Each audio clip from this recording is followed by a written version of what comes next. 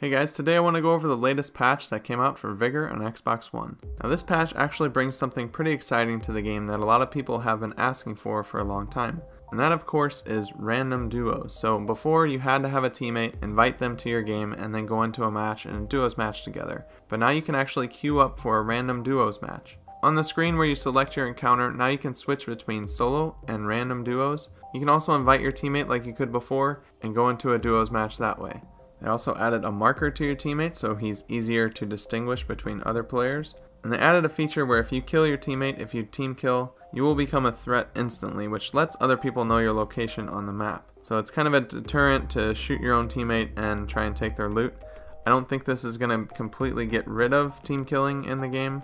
I'd actually like to see them remove friendly fire from the game. Removing friendly fire altogether would help a couple things. It would help people not kill their teammates. It would also help stop people from duplicating their items. If you buy insurance and you die in the match, you get to keep your items, but if your teammate loots your body after you die, he also gets those same items. So it's a way to duplicate your items. I think a way to safeguard against this is maybe your teammate can't loot your own body. That's one way to do it, but another way that they can possibly tone it down a bit is to just remove friendly fire from the game. Let's go over some of the fixes that they mention in the patch notes as well. So they fixed an issue that was occurring that a person was not marked as a threat after killing a non-team player. They fixed an issue where interaction was not possible in bushes. There were some audio issues that they fixed as well. And they also fixed the shooting range where Scarecrow's headshots were not working. So you can now one-shot a headshot on a Scarecrow just like you could a real player in the game. They also disabled the rain and snow effect on all optics. And they made foliage less penetrable. They made a bug fix for an infinite audio range of unlocking sound for the combination lock, and they increased the threat kill threshold from 3 to 4. So now you have to kill 4 players in the match before you get marked as a threat, unless you team kill like I said before.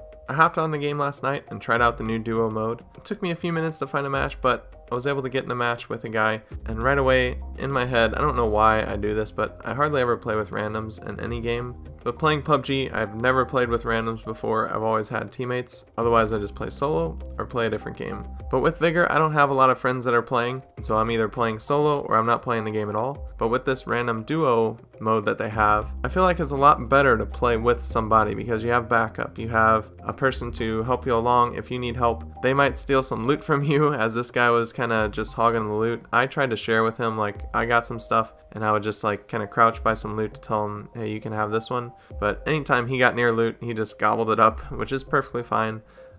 As long as he didn't shoot me in the back or anything like that to try and steal what I had, I was perfectly fine with him just doing that. But towards the end of the match, we started going towards the airdrop, and I noticed somebody got it, so I started heading north to try and cut this guy off. I assumed he was going to go to one of the safe zones that was more to the northwest. And sure enough, this guy just bolted down this walkway, and I just lit him up, and I just grabbed as much loot as possible and started running away. What I didn't realize is both of the airdrops were in there, and I can't really share my loot. There's not really a way in Vigor that you can drop something for your teammate. Otherwise, I would have loved to have the chance to drop one of those care packages for my teammate, you know, to share my loot and just make sure that he knows that I'm trying to share with him. So please don't shoot me in the back and take everything that I have. But there's only a way to destroy the loot. There's not a way to actually share it. And so I just kept running, hoping that this guy wasn't going to try and turn on me and take my loot. He definitely had the opportunity, so good on him for not doing anything. Obviously, I wouldn't do that to anybody. I wouldn't team kill in any game on purpose just to take somebody's loot, but you know there's a lot of people out there that do that.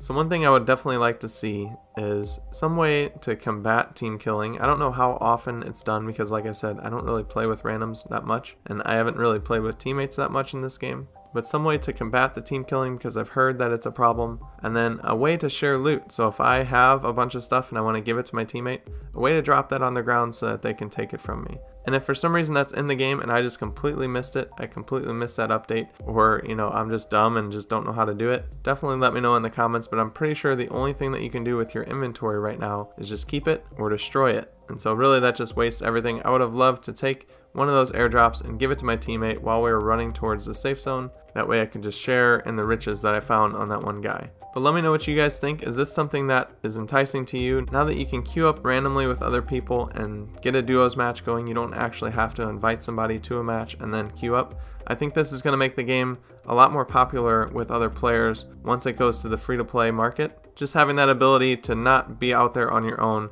play with some random people, and make some friends along the way maybe, who knows. For For me, I think it definitely helps a lot. It makes the game more fun to play with other people, and it makes it less scary, less intimidating. A lot of times when I'm playing solo matches, I'm really cautious and I play a lot more passive, but if I have a teammate, it kind of makes me more brave and I can take on encounters and take on fights just because I know I have somebody watching my back and helping me out. But like I said, let me know what you guys think in the comment section below. I feel like this is a really good change for the game, and I think once this does go free to play in summer 2019, this is going to be a very popular mode. As always, make sure to like the video if you found this information useful and subscribe to stay up to date on everything that I publish.